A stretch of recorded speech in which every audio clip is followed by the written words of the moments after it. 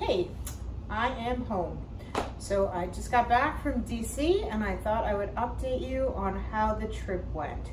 It was super fun. I had a great time. It was kind of hard to stay on program. If you're not in charge of what you're doing every minute of every day, trying to make sure you eat every 2 to 3 hours is kind of tricky when people are like, yeah, we're gonna go out and when we get back, we'll get back. And you're like, okay, but I have to eat in 2 hours.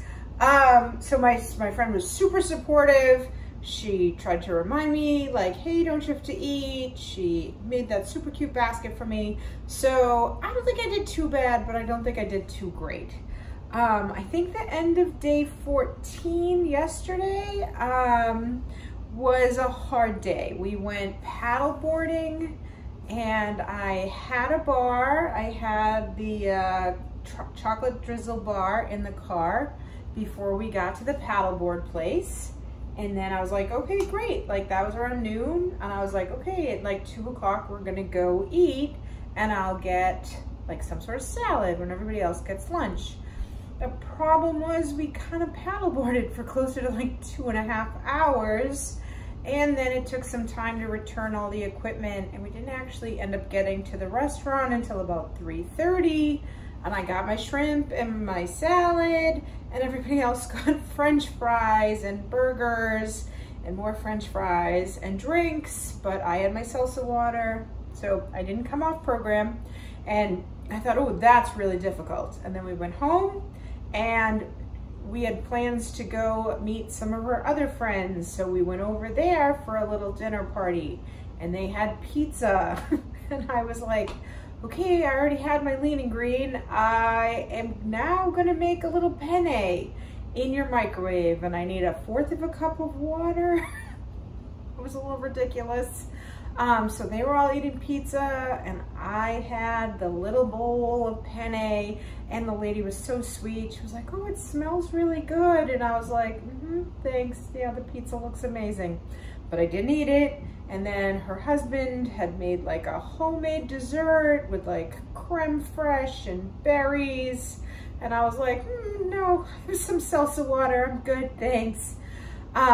So I guess I stayed on program for the most part, so that is a win. I'm gonna step on the scale tomorrow. I'm kind of thinking it's gonna be kind of more of a 0 because I think a lot of my lean and greens, I wasn't strict enough and I didn't tell the waitress like, oh, can you take this out? Can you take this out? And I think I maybe should have. Live and learn. Okay, next time I'll just get the plain salad, the plain lettuce, with a little cheese and a little protein. Call it a win.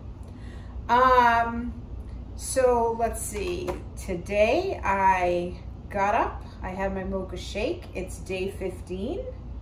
I didn't have a plan, so there's no plan for today because I wasn't sure how it was gonna go. I had a peanut butter bar this morning, and then at the airport I had the silky peanut butter chip bar.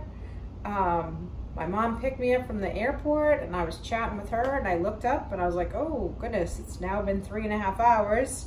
So I had my Parmesan poppers, which they don't make anymore, which is kind of sad because they taste like croutons and I kind of like them. So now I'm home. I have 1 fueling left and 1 lean and green. God knows what's in that refrigerator. I'll make something and hopefully tomorrow I get back a little bit on track and the weight starts coming off again. So I had a really great trip to the DC area, so I'm not sad. I just think I may have slowed down my progress a little bit, but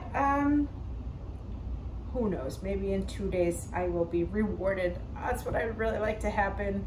And the scale will be like, oh yeah, you did stick to the program. You didn't eat those nachos. You didn't eat the pizza. You didn't drink the drinks, right? So